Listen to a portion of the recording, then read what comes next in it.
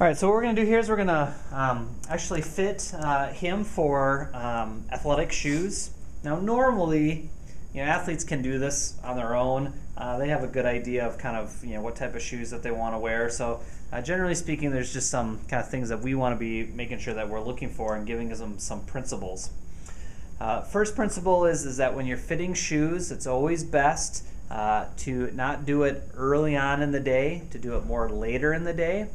The reason is that as you walk around all day, your feet expand and swell, and if you fit shoes when they're the biggest, that's better than fitting them when they're the smallest, because if you fit when it's the smallest, then they're put them in the shoe and they walk around all day, their feet swell, and now everything's too tight.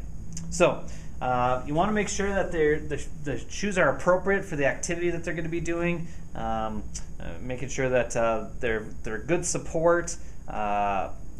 They're not too terribly worn. Making sure that if he's going to go out running, this would be a running style shoe, something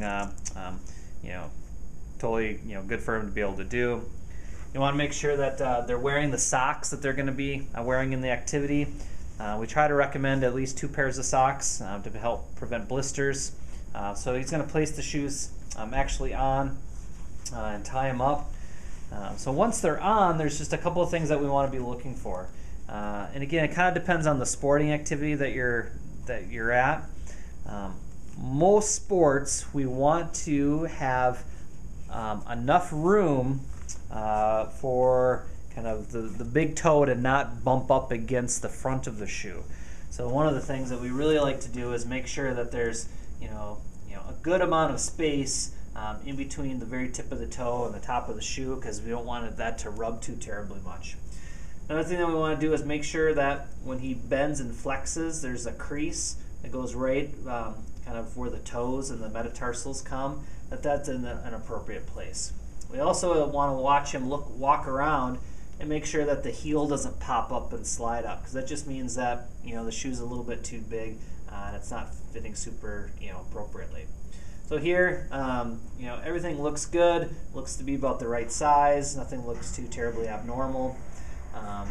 If by some reason he starts getting a lot of blisters in a particular area, you might want to look at the shoes and see are the shoes in fact causing the blisters and causing the problem. So, but generally speaking, all we're looking for is just to make sure that everything that they're the appropriate shoe for the sport, and that they're looks to be the right size and isn't really causing any problems for the particular